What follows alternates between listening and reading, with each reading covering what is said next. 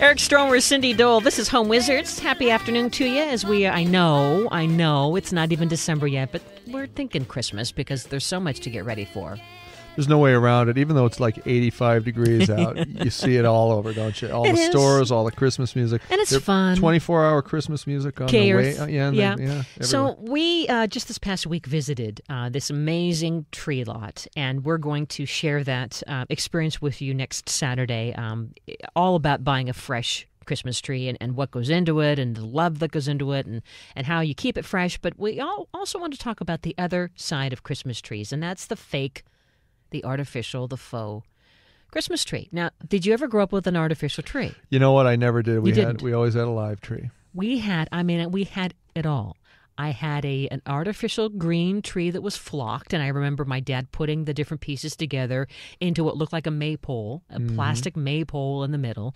And we'd have like these little parts that were little, circular pieces that you would try to attach around the pole to make it somehow look like it had more branches inside, but you could see right through the tree. Yeah. They used to not be. They weren't very good. Great. Yeah. And then I married my husband, and he had an artificial tree that he didn't want to get rid of because it was an investment. Seriously, we're not gonna. I've had this since college. We're not. Yeah. I'm going to get my money's worth, and finally, I think it was a year or two ago, I finally convinced him that he'd gotten his investment out of it. What'd you do with it? Throw it out? I think we donated it. Oh, okay. It was a nice enough tree, but Anyway, so artificial trees, they have come a long way. I've had a pink tree. I've had a flocked, I had a gold tree in my room growing up as a little girl, all artificial. There's a fun website called treetopia.com. Have you heard of that? Treetopia. These guys specialize in artificial trees, everything from black to chocolate colors to the red, white, and blue tree to whatever it is to be kind of fun, the upside-down tree. But let's just first talk about Macy's in Union Square in San Francisco. They just put up their tree, and it's artificial. Now, is that the first time they've ever done that? Really? Yeah. And isn't the one at the Grove artificial as well? I don't know. I think it is. I think I've seen it go up in sections. Yeah, we were there just a couple weeks ago. Anyway, I know that there's a big debate about do you go forward, do you go fresh? But here's the thing. All right, so you wonder, well, what's more green, right? It really depends on where the tree came from. Now, a lot of these trees that are artificial, they come from other parts of the world where they may not pay attention to chemicals as much and things. But also fresh trees, there's pesticides that they have to use on those trees. Not only that, but the amount of manpower and machinery to harvest those trees sometimes can outweigh. I know. The transportation, right? Yeah. So you really have to think about it. I mean, if you are a green wannabe person, it isn't clear cut because the fake trees that are made in these factories in Asia, they have some of that, unsafe, oil-derived, pollution-causing PVC plastic, right?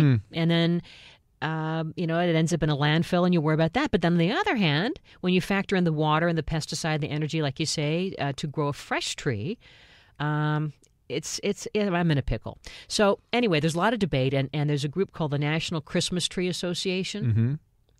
And they're a group for tree growers, naturally, and they say that, hey, real trees are the way to go because they're natural.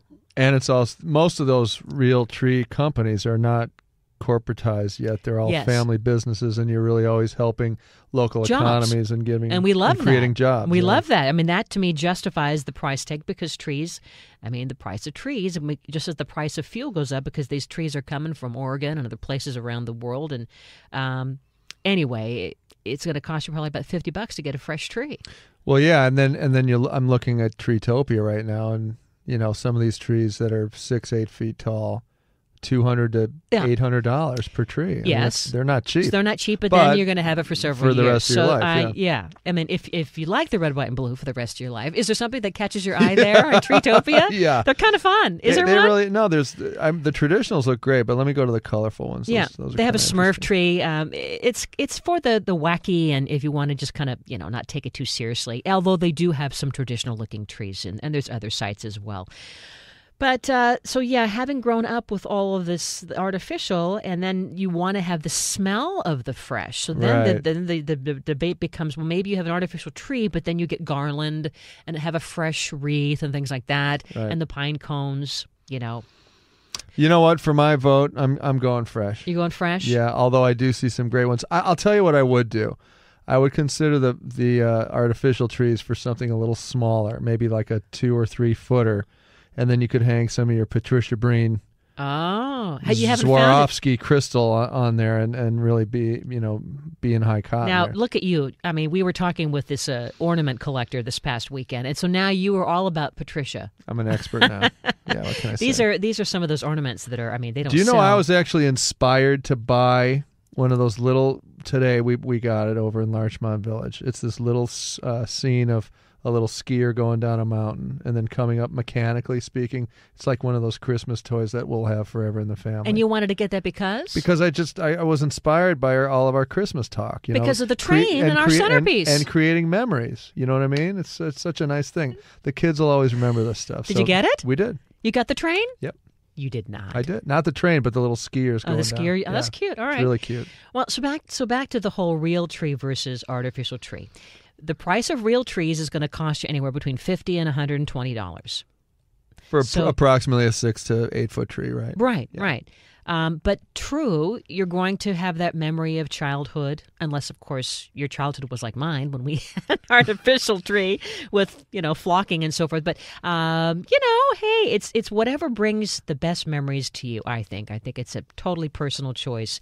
But there are a lot of people who are thinking about going with an artificial tree. Right now, there are still more fresh trees sold than artificial. It's like maybe 70% fresh, the rest artificial. Mm-hmm. And then, of course, is the whole fire safety angle of it. These things will not burst into flames, theoretically. Is that true? Right.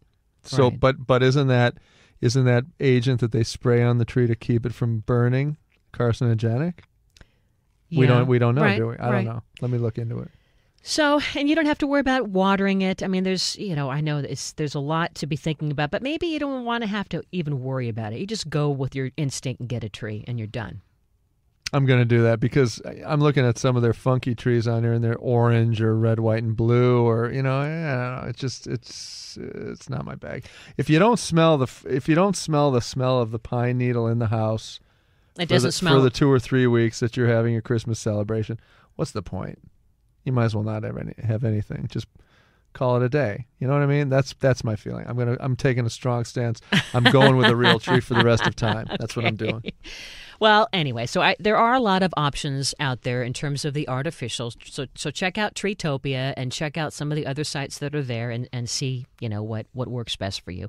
In terms of lighting the Christmas tree, and this is something we're going to talk about later in the week too, but how do you begin to light your tree? Do you start at the top and go to the bottom, or do you start at the bottom and then work your way to the top? I'm going to tell you, this is a little something that I have learned that to me works the best. And you go top down. You zigzag in each strand. You're not circling the tree.